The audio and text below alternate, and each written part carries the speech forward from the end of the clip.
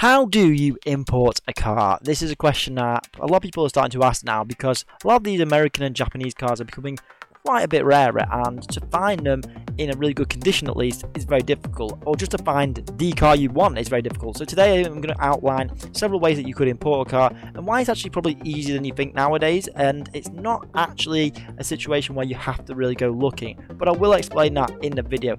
Hope you enjoy this. I'm Cars with Ben. Let's do it.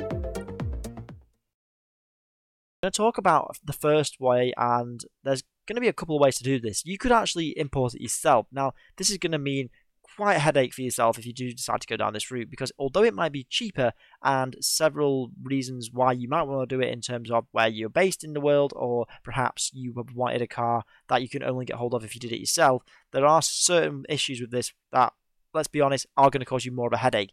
And frankly, firstly, number one would be you are going to have to possibly even go to the country yourself, check out the car, whether it's America or Europe or Japan, and just have a look at the car itself. You're not going to have an independent person to do that. You're going to have to catch a flight over there potentially, which could be quite expensive in terms of maybe £1,000 if you went from the UK to Japan, and then you might get something that doesn't work very well, or it wasn't quite what was advertised on the picture, and you could end up with a range of different vehicles that just wasn't one you wanted, and it could even be a write-off. So there's a number of reasons why it could be particularly worse.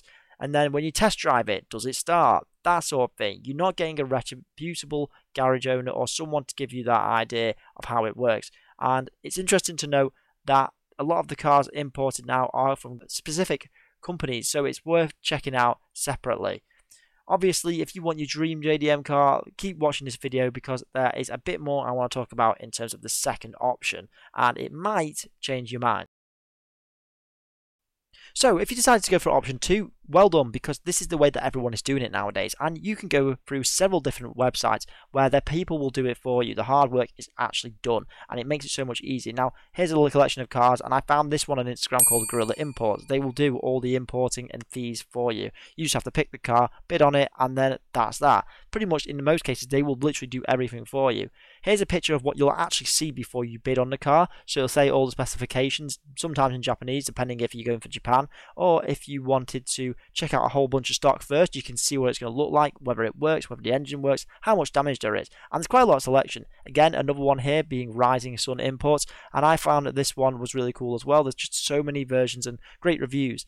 Now, shipping wise, you'll have a look at shipping, which usually takes about a few months potentially, and at the end of it, of course, you'll get a cool thing like this, a really rare Evo, and we all want to look like we're drifting in Tokyo Drift, because I think that's the sort of end goal here for most people. Or do you want to be doing drag races on the strip in an American car? So there's different versions that you can go for here, and it comes from which country you're going to go for. Are you going to go for something quirky, or are you going to go for something more American? And depending on where you come from, it could be different. Now, fees, generally speaking, will be roughly about the same whichever country you go for, because both are being shipped, and shipping fees typically cost anywhere over £1,000.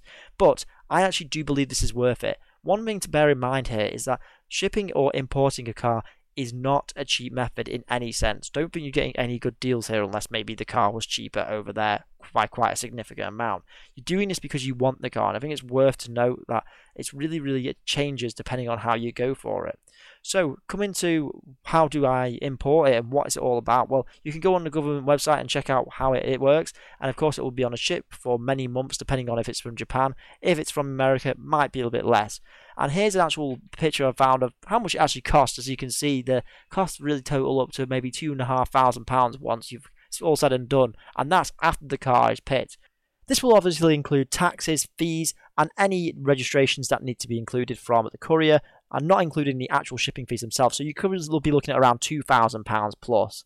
And then, of course, it will be stored in a British garage somewhere like this for a little bit until the DVLA are ready to tax it and they are happy with the vehicle you have bought and inspected. And then, well done, you have got your car in the UK, in a British garage, and finally home. And hopefully you really enjoy it for years to come. And don't forget, it actually might raise in value as well, because you've imported something really special if you can do it right way. Hope you've enjoyed today's video, everyone. I make weekly car content, and let me know if you want me to make more car content like this. Leave a like, comment, subscribe. I'll see you all in the next one.